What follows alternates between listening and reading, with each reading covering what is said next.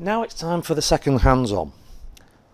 What we're going to do in this hands-on is we're now going to write an application using the C language, and it's going to use direct register access approach.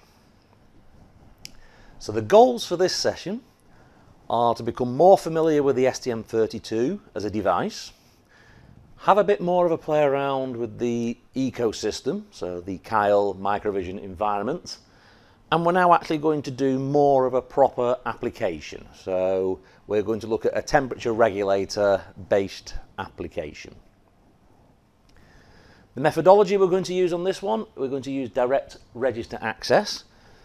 So we're not using any extra libraries in this one, we're just going to actually write directly to the core registers, which is what predominantly most 8-bit applications used to do. And the technique we're going to use for this is the polling technique. So based on the design flows that we looked at in the previous section. As before, we're going to create a project from scratch using the Kyle environment.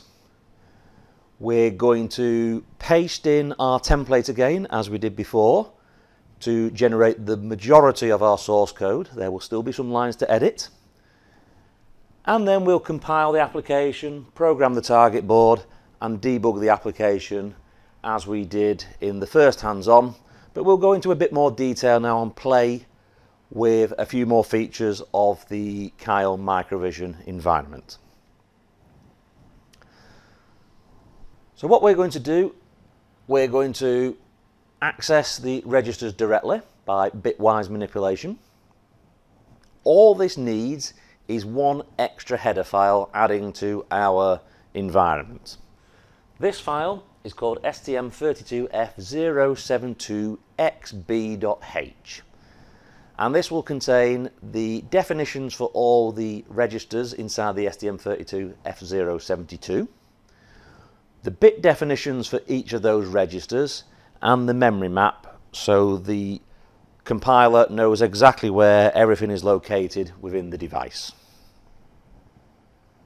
Advantages of direct register access means that you have direct control over exactly what you want to do in your application, and it also means that you are going to get potentially the most optimized speed execution, because you're only accessing what you need to access, and you're potentially going to get the smallest code size footprint because there are no extra libraries getting added to your code from other sources.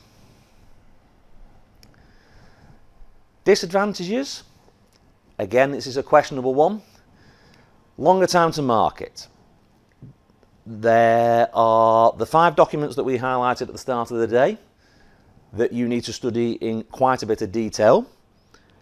Compared to an 8-bit device project, the 32-bit architecture has a lot more details, a lot more features, so there's a bit more reading. So yes, there will be a longer time to market. Implementation of a single function requires potentially more registers in a 32-bit architecture than it did in an 8-bit architecture. But it is questionable, this longer time to market. It depends on how you're used to doing your normal design procedures. The second disadvantage is low portability.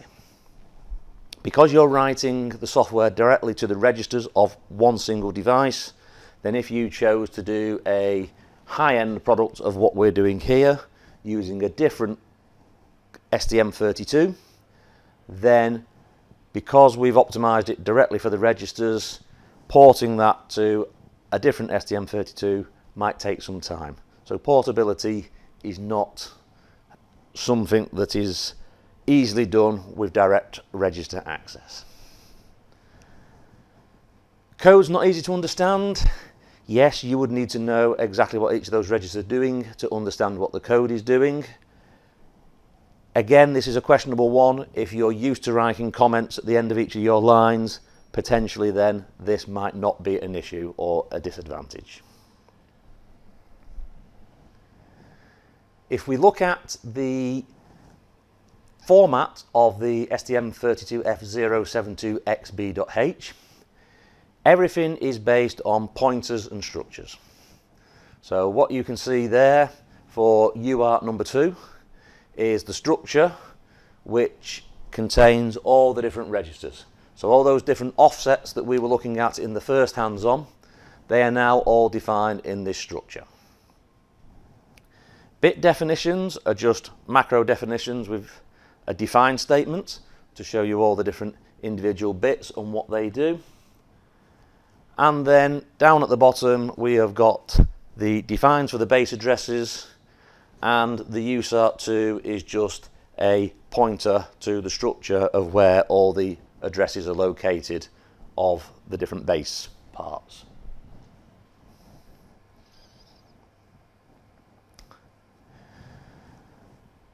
With direct register access, if you want to write an entire register, then you will use the format shown here at the bottom of the screen. So you've got the pointer to the base address structure, which is UART2, where our base address was. Then we have the pointer to the offset inside that structure, which is the baud rate register.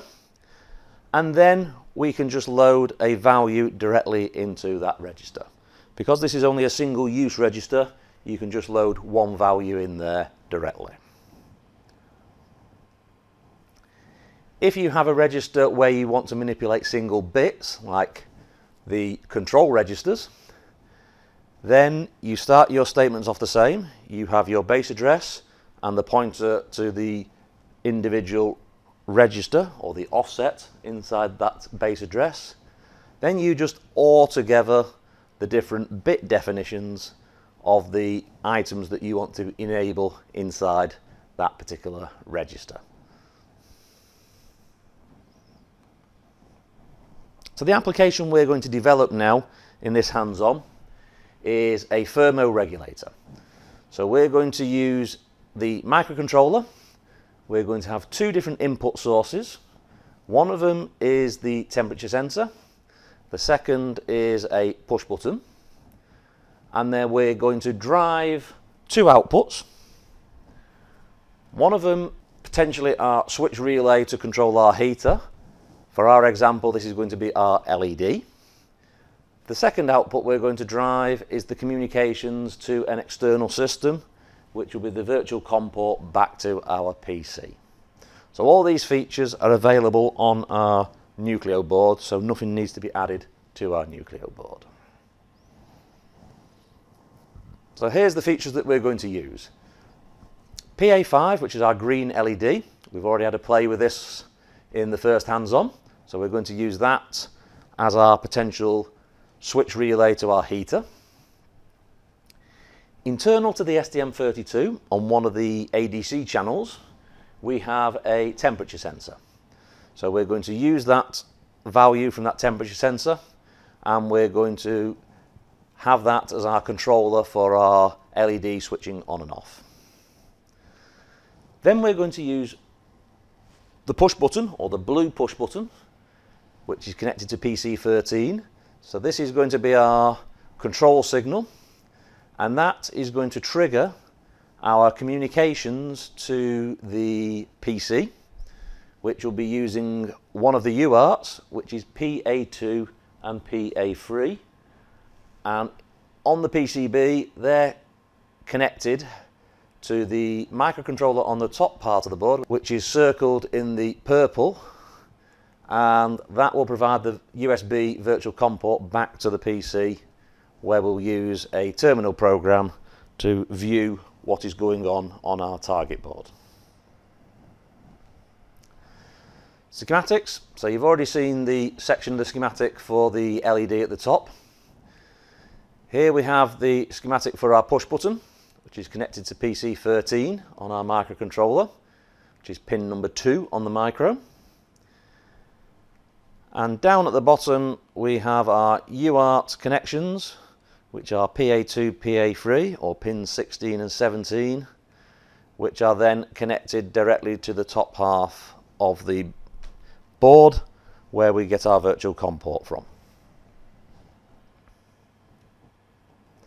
So this is the flow diagram for our application.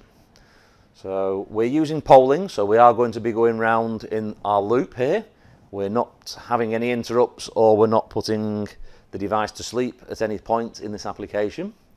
So we will start our application and configure our peripherals. Then we will start the ADC and wait for a conversion of a result. So this is our loop. Is the ADC above the threshold? If yes, we switch our LED on. If no, we switch our LED off. Then we come round, read the state of the push button. Has the button been pressed? No. Then we loop back round and do the ADC question again. If the button has been pressed, then we will transmit our information over the UART and then loop back round and ask our ADC question again. For this particular hands-on, we're going to ignore the push button and the UART. We'll save that for the last hands-on of the day. We're now just going to implement our control using the ADC peripheral and the LED. So we're going to now play with two peripherals instead of just standard GPIOs as we did in our first hands-on. So now we need to go back to our Kyle environment and start a new project. The first thing we need to do is terminate our previous hands-on. So we need to close our debug session we had running earlier. And we now need to close the project that we had open. So that gets our Kyle back to our entry point where we can start our new project. So we want to go Project, New Microvision Project. I'm going to store this in the same folder as I did for the first hands-on, which is router C drive hands_on_8 to 32 bit. I'm going to create a new folder, just as I did last time. I'll call this one Lab 2.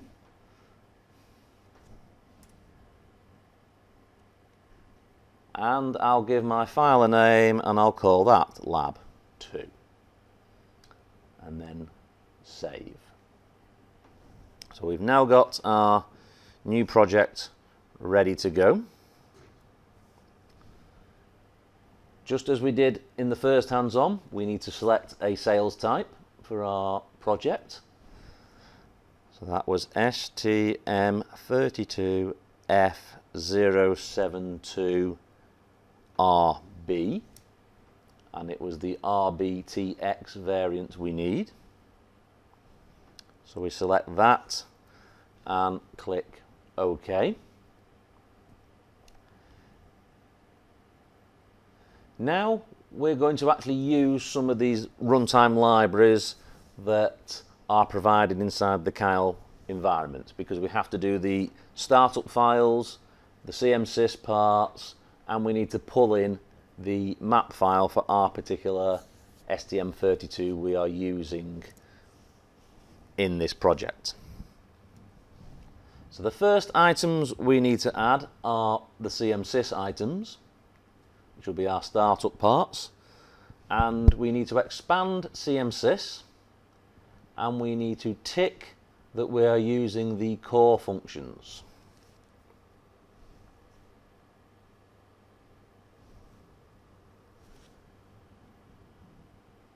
Then we need to expand our device, and we need to tick that we want to use the startup file.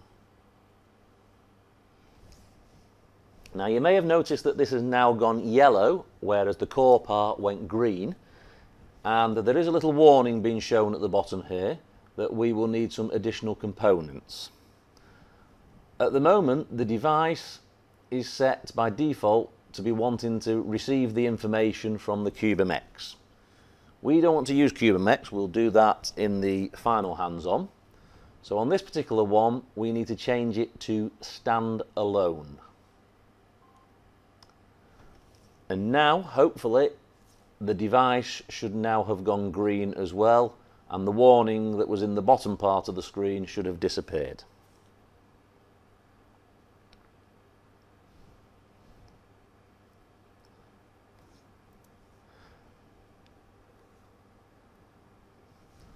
So we can now select OK for our runtime libraries. If we now expand our target 1, you can see that the CMSys and the device have now been added to our project workspace. So these are extra libraries which the C environment needs to actually run the application. As we did with the assembly file, we need to add a new file to our source group number 1. So we want to add new item. And this time we want to add a C file, not an ASM file. So it's a C file we need to add. And I will call that main. And then add that file. So now you can see I have a main.c included inside my project.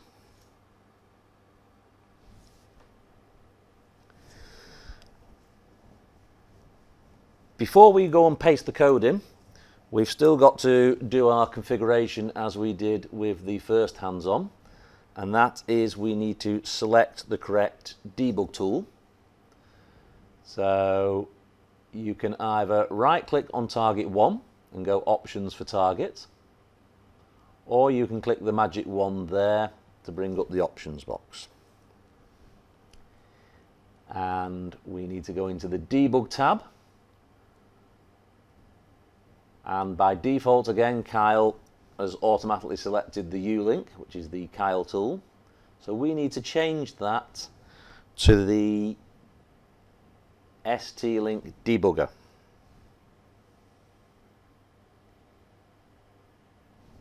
Then we need to click on the settings button. And we need to go and make sure that the flash loader has been automatically selected.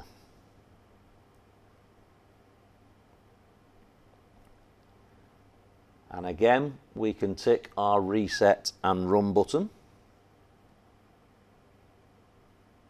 And then we can click OK to that. For those of you who had problems with the linker on the first hands-on, you can go and check for this project to make sure the tick box is already selected. So if we click on the linker tab, and you need to make sure that the use memory layout from target dialog tick box is selected.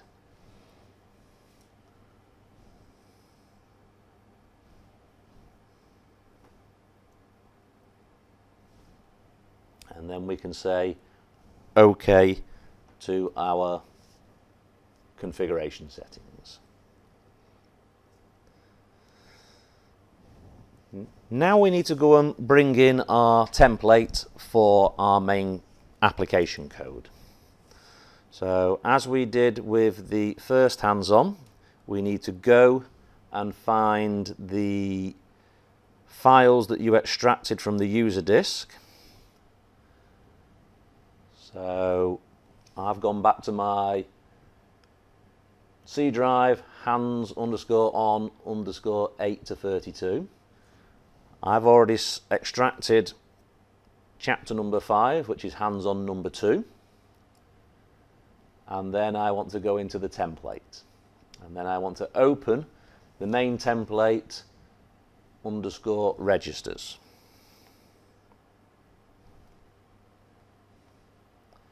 And as we did before, we need to copy all of the code. So Control A, Control C for copy. Then we go back to our Kyle environment,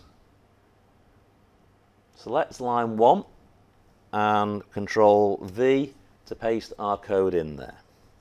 So you should have pasted 38 with the carriage return, 39 lines of code hopefully have gone into your application.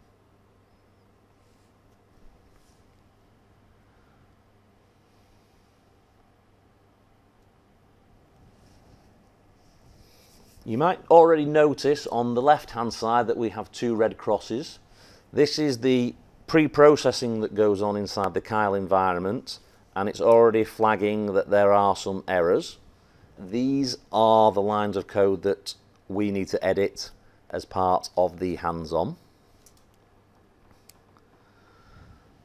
So if I talk you through the code, we have got the include of our STM32 F072xb.h. So that's pulling in our library definition files for our registers, bits, and our base addresses. Then we have some variable declarations that we're going to use during our application. Then as we come down into the main routine, we have the configuration of our peripherals. So you can see there we enable the clock for our ADC, then set some parameters for our ADC. Then we enable the clock for our GPIO port A, as we did in the assembly example this morning. And then we set our mode register to be output. So that's the configuration of our GPIO, exactly the same as we did in assembly. Then we go into our while one loop, where we start the ADC, wait for a conversion flag, read the value, and then make a decision based on that value, either switch the LED on or switch the LED off. So it's the same two lines as we had from our assembly, which was our toggle example. We're doing exactly the same here. We're toggling the LED, but we're doing it based on the ADC value that we have from the temperature sensor. So what we now need to do is fill in the 4 sections where you have question marks. So that is lines 13, 14, 22 and 24. So these are the bits of information that we need to find. And to find this information, we will need to go into the reference manual. So we need to go and have a look at the reference manual to see what values need to be inside these lines of code. So if we start by looking at line 13, we want to enable the ADC. So we've done some configuration above, and we're up to the point of we need the command that enables the ADC. So if we look at our reference manual, we can see that highlighted in the purple box at the bottom here on my slide, which is the reference manual chapter 13 section 4.2. The procedure to enable the ADC is clear the ready flag, set ADEN to 1 in the control register, and then wait for AD ready to equal 1 in the ISR register. So that is the procedure to enable the ADC. So if we go back to our code, you can see that we clear the ready flag in the ISR register at line 12. Then line 13 is the line that we want to put our enable ADC. So we need to look at that, which I believe was ADEN, was the variable that we need, looking at that. And then we need to wait for the ADC ready flag in line 14. So we're actually going to be able to do 2 of them from that one statement from the reference manual. So If we think back to the manual, it was ADEN, and Kyle has a nice feature called autocomplete, which is opened on my screen. If it doesn't open on your laptop, then try pressing Control and Space. Should open the autocomplete. So I can see there that there is a nice option there for ADC, control register, ADEN. So that looks like the parameter that I need. So that's the bit declaration. So I will double click on that. It'll automatically place it into my code. And if you now notice, the red X has gone. So that is now a valid line of code. And that should have now enabled my ADC bit in the ADC1 control register.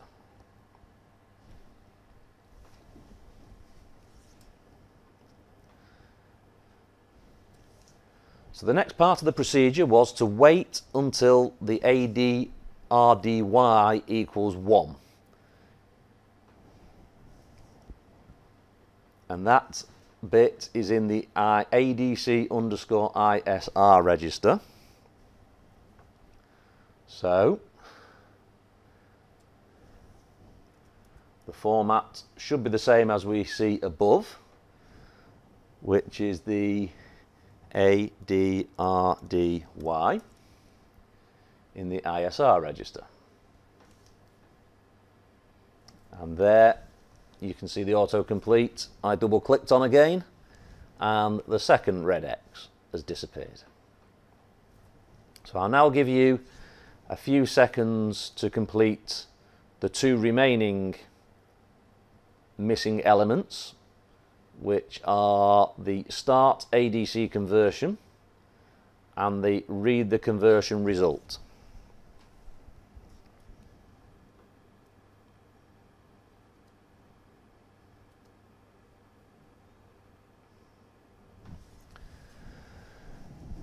So for the start ADC conversion, it's still in chapter 13, which is the ADC chapter of the reference manual.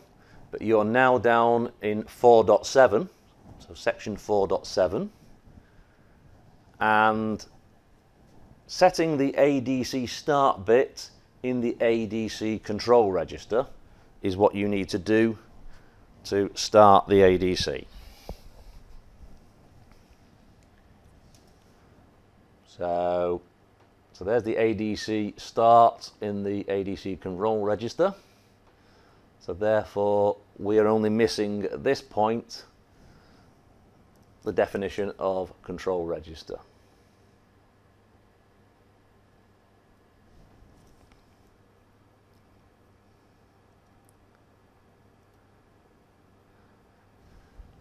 Then finally, we now need to read the contents of the data register and store them in the ADC value variable we have declared.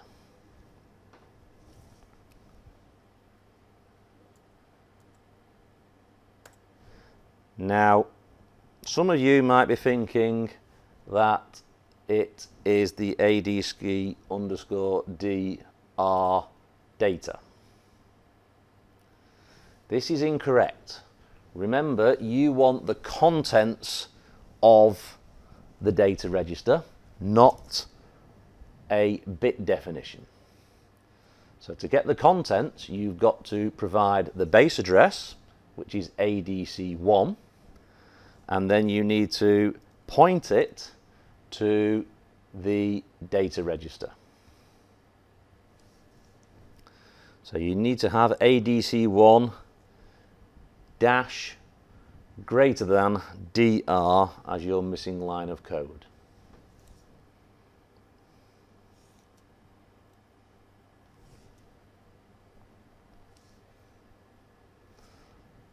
So now we should hopefully have no more red X's available,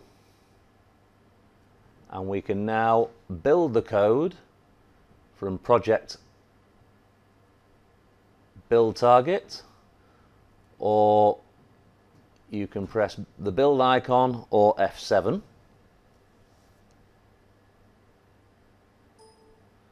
And there we have 0 errors and 0 warnings, hopefully.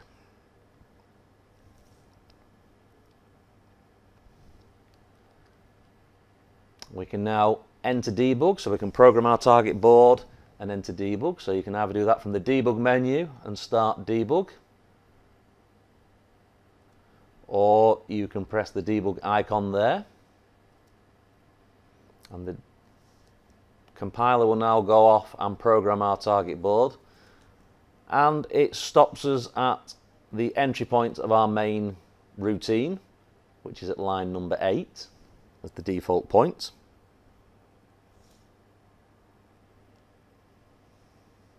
And now you can go and run the code by pressing F5 or the run icon.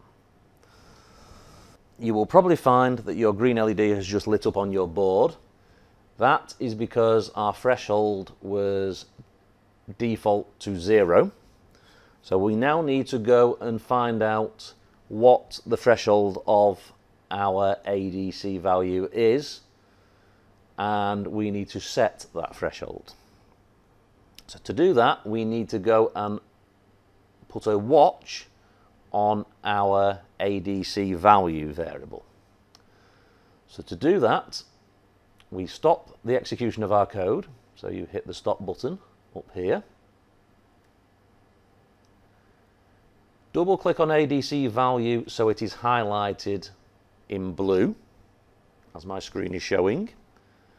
Then you right click and add ADC value to watch number 1. So that has now put ADC value down here in the bottom right, which is our watch 1 window. And to make life easier for myself, I will view the value as a decimal rather than a hexadecimal, your personal preference. So I will remove that value, and I can see when my ADC value is at ambient temperature, I am getting a reading of 1656. If I now restart the code by pressing F5 or the run icon, you will see that the ADC value every now will get a blue background. That's signifying that the live update is providing information to the screen. If I now place my finger on the STM32 chip on the Nucleo board, you will see that my ADC value will decrease. So as the device gets hotter, the value read by the ADC will decrease. So the hottest I can get it just with my finger attached to the top of the chip is 1636. So I've got a change of about 20 decimal in my value.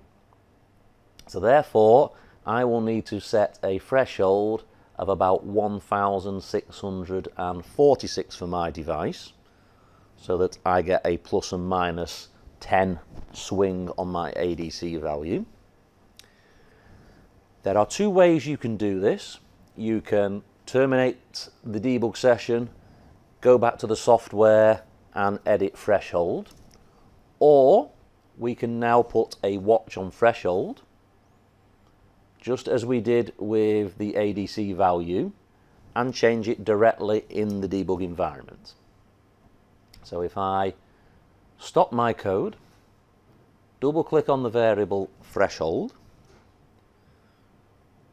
right click and add threshold to watch 1, so it now appears directly below my ADC value in the bottom right hand corner. Again, I will switch it to a decimal value, and I will put my value in as 1646 and then hit enter. So now when I resume my code by pressing run or F5,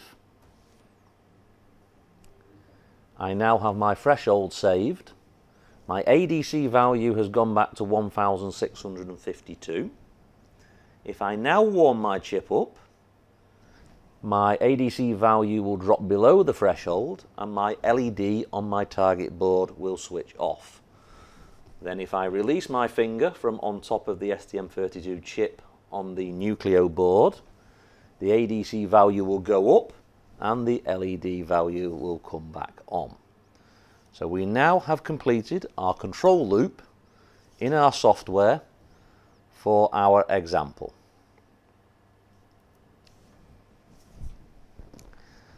To complete the software then, I will now need to put that value of 1646 actually into the code. So I will now need to stop my execution of program, stop the debug session, scroll up the software to line number 2 and edit that value to be 1646. Then I need to rebuild the code, which is F7.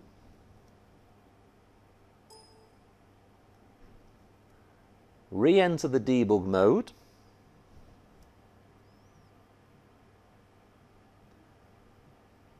And now I can run my code. You can already see that threshold is set to 1646. So now when you press your finger on top of your chip, your LED should go off, and as you release your finger, the LED should come back on.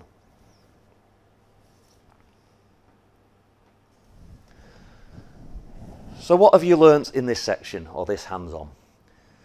So you've had a play around now with direct register access. So you've seen a standard C flow with accesses directly to the registers using the definitions in the .h file. You've seen again how to start a development using the Keil Microvision and the STM32 and which parts of the Keil Microvision library structure you need to include into your project.